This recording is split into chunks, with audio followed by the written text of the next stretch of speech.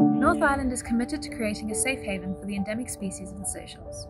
We have been working together with Wildlife Act for over 5 years, whereby eco-tourist volunteers assist us in the day-to-day running of our conservation projects. My name is Simon Morgan and I'm a co-founder and trustee of Wildlife Act. We implement professional and strategic monitoring and research to enable and inform the conservation management of threatened species. So we're based in South Africa, in Zululand region, and we also support work in the Seychelles on North Island.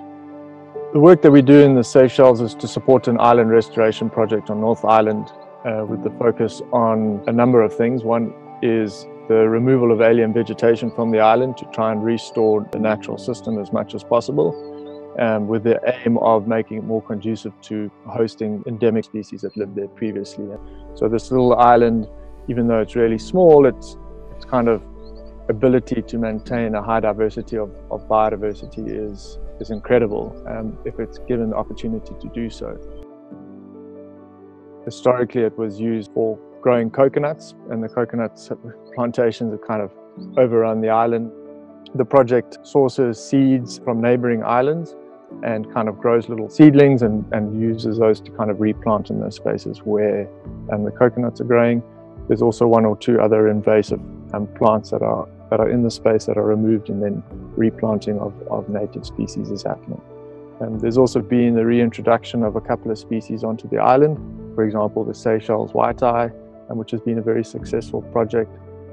One of our goals is to introduce the Seychelles Magpie-Robin to the island, with the translocation of birds due to take place at the end of this year. So the project also works with the turtles that come and breed on the island, and a lot of that is monitoring of the incursions of turtles onto the island to lay eggs, and the monitoring of those nests and to kind of look at nest success. Turtles play a great role in kind of maintenance of coral reefs and the system at large. They have been hammered in the past due to getting caught up in fishing nets and have been targeted specifically, so that's always a big issue. But yeah, turtles have their niche in an ecosystem. There's definitely kind of, let's call it ripple effects. If you remove or mess with one element within a system, you're going to see kind of follow impacts, and that's true into the fisheries, even just normal catching or the bycatch, and whether it's turtles or sharks and the others in the environment can be detrimental to the functioning of those systems. Every morning the eco-tourists do a loop around the island on the beaches, looking to see where a turtle has kind of walked up onto the shoreline and up into the top of the dunes, and you can see where a nest has been laid, and then we mark that point and actually use the coconut with a little label on there that we write on the date that it happened and the species, and then an expected date of when that hatching would occur, as well as you can also see when an emergence has happened and when the youngsters have come out, and you can kind of see their little tracks coming down, so we can kind of note what's happened, and then you can actually go in and count the number of eggs that have hatched from that and see what kind of success that you've had. So something that the eco-tourists also do is they spend a lot of time on the island picking up trash that gets washed up and looking at the plastics. After spending a bit of time there, you get a real sense of the impact that waste has in the environment, and you can imagine if we weren't clearing this kind of debris and these plastics from these beaches, is that build-up would actually start creating a layer that, for example, with the turtles, makes it very difficult for them to access certain areas of the beach, or they'll get tangled up in whether it's old fishing lines or plastic rings or whatever the case might be.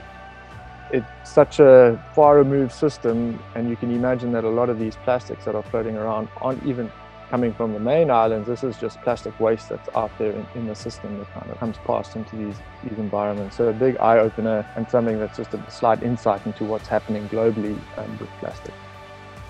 So Wildlife Act has set up a fairly unique and previously sustainable funding mechanism through the engagement with eco-tourists in the form of voluntourism, where people come across and participate and get a conservation experience on our day-to-day conservation efforts. A lot of it is monitoring of important populations and priority species, or actively trying to restore certain areas, like for example in the Seychelles and the island.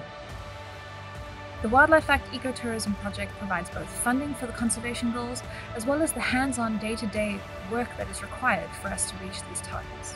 The funding and assistance provided by the Wildlife Act program is invaluable in reaching our conservation goals, and we hope that with your assistance we'll be able to keep these projects moving forward during this trying time. So during this time of shutdown, I think it's really important that people are aware of some of the drivers of what caused this in the first place. It's clear that COVID-19 is a zoonotic disease. There was transmission from wildlife into humans and from bats specifically to humans.